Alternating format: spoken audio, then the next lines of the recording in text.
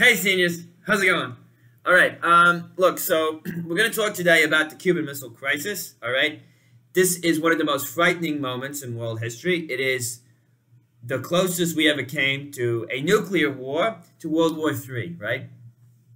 All right, so think of it as coming out of the context of this mounting tension between Nikita Khrushchev, leader of the Soviet Union, and John F. Kennedy, right? Both of these men are kind of testing each other. Both of them want to be the tough guy. Both of them want to force the other guy to back down, okay? And we talked yesterday about the mounting tension between the two, coming off of Kennedy's inauguration in 1961. Not long after the inauguration, he attempts the Bay of Pigs invasion, which is an invasion of Cuban exiles who are hoping to achieve a coup and bring Castro out of power in Cuba. But they're, of course, backed up by American air support and American naval support. And it's, of course, a complete and horrific failure for Kennedy, the Bay of Pigs invasion is, right? Awful. Doesn't go right. And it's embarrassing, okay? And Khrushchev is horrified and angry about it, right? Because Castro is like his protectorate. He's the satellite state for the Soviet Union. And so Khrushchev is then, when he meets Kennedy that summer, demanding some answers for that whole situation, but then also bringing back this controversy surrounding surrounding Berlin and the flow of refugees out of the Soviet zone of the city into the American zone of the city. And Khrushchev is going to focus on this particular issue as a kind of a flashpoint to challenge Kennedy on, okay? And say, look, we gotta stop the flow of refugees from Soviet Berlin to American Berlin. And once you get into American Berlin, then you can escape from Soviet Russia, from Eastern Communist Germany into the West, into freedom. Okay? And so, of course, what Khrushchev does then in the summer of 1962, without telling anyone, is to build the Berlin Wall, a physical barrier within the city, heavily guarded by Soviet troops, cutting the city in two. Cutting families in two if you're in different parts of the city.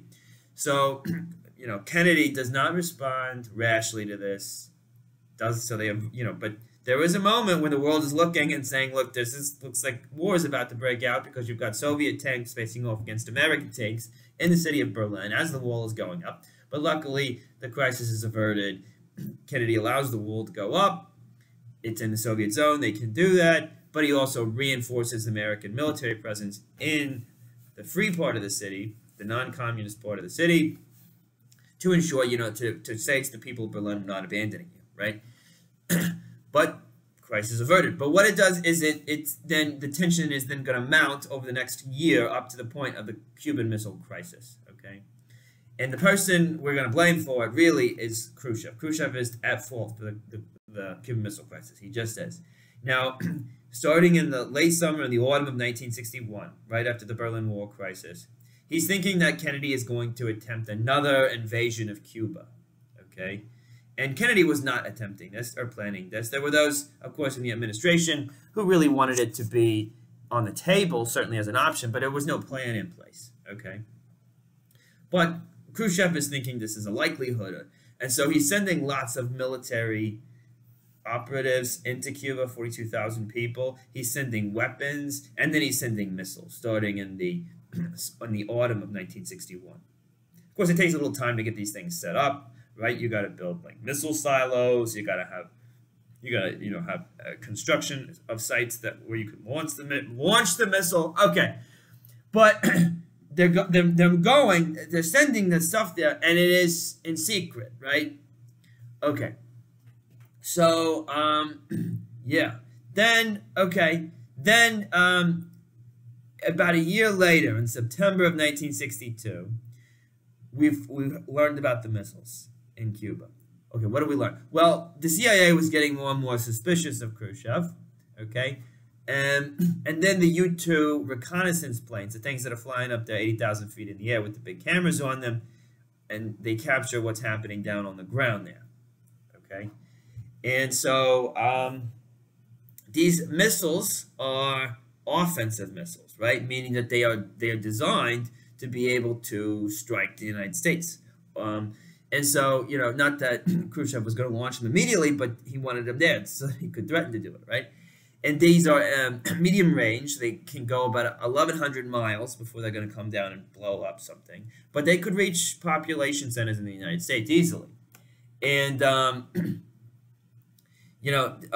that's the type of missile you're dealing here with. The other really dangerous thing about the situation was that Khrushchev had given the Russian officials in Cuba the authority to launch the missiles. So they didn't even have to run it past him. They could start nuclear war if they wanted to, right? Okay. The missiles themselves were not carrying nuclear warheads, these missiles, the medium-range ones. But there were short-range ones that did have nuclear warheads on them in Cuba as well, okay? And those would have theoretically been launched at American planes or ships if they were coming for in retaliation for a strike against the U.S., right? Just some of the scenarios, right? Okay, so we learn about the missiles in the autumn then of, I guess it's in October when we learn the extent of the problem there in Cuba with the missiles. And then there's 13 days of deliberation within Kennedy's close circle of advisors about what to do. Very tense.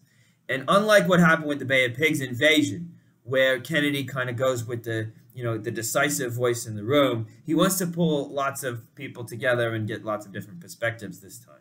So he's got people who are conciliatory, who are going to be pushing for a diplomatic solution, and he's got people who are hawks, who are going to be more willing to explore a military response, even a preemptive strike. So on the conciliatory side, you've got Adlai Stevenson, who is saying, look, you've got some what are called these Jupiter missiles in Turkey, an ally of the United States, and those things are there, and they are annoying to the Soviet Union in the same way that missiles in Cuba are annoying to the United States. And also, we don't need those missiles there because they're only useful if we're going to launch a preemptive strike against the Soviet Union, which we're not planning on doing. And also now we have submarine missiles.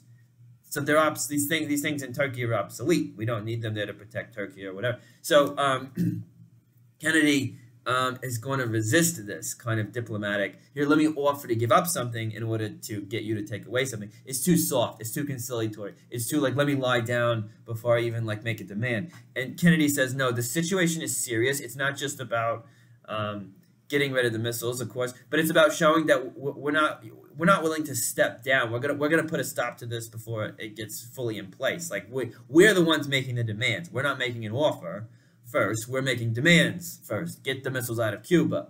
And he's saying, look, we got to take the strong stance because we got to show Khrushchev that we're not weak. And also, he's thinking in terms of politics. If he had taken a softer stance, it wouldn't have done well for him in politics. Okay, so he's going to reject the Stevenson argument. The other side of the coin is the Hawk argument. There are a lot more guys, including the Vice President Lyndon Johnson, who want an airstrike to take out the missile fields that are under construction in Cuba. Okay, and this would have probably caused war because the Cubans or the Soviets would have responded with some kind of strike, and things could have escalated very easily. There's even one guy, Fulbright, who was saying, you just need to invade now, go. Okay, and Kennedy, luckily, thankfully, is going to resist these promptings, largely thanks to his brother, Robert Kennedy. Robert was his attorney general and one of his closest and most trusted advisors. And Robert is arguing, okay, if you take this action, first of all, you're going to be killing civilians probably, and you shouldn't do that.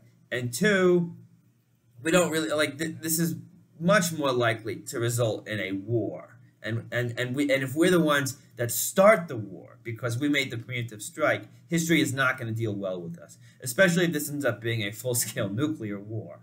Okay, and he says you really don't want to be doing a preemptive strike. And so JFK at the last minute says, okay, we're not going to do an airstrike. We're not going to do it. We're going to try a diplomatic route. And he says we're going to impose a quarantine on Cuba. We're not going to let the Soviets bring any military weapons into Cuba anymore. And we're going to enforce this with the U.S. Navy in the Caribbean Sea and the Gulf of Mexico. Okay? And so he decides this is what they're going to do, the quarantine option. He sends this message to Khrushchev the night of October 22nd, 1 hour later, he goes on national television to tell the American people about the quarantine and about the missiles in Cuba. And then, that night, October 22nd, there are Soviet ships that were already on their way to Cuba with weapons in them. And so now all the world is watching on television, waiting to see what the Soviets are going to do. Because Kennedy has promised that if the Soviet ships continue on their course to Cuba and they get close to the waters around Cuba, then the United States will attack them. There will be full retaliatory response, okay, if you breach the quarantine. So the question is, will the Soviets back down or will they respect the quarantine? And if the Soviets don't back down and the Americans attack and the Soviets then counterattack, you're looking probably at a nuclear war. And so the world is really waiting with its breath held the night of October 22nd, waiting to see what happens the next morning.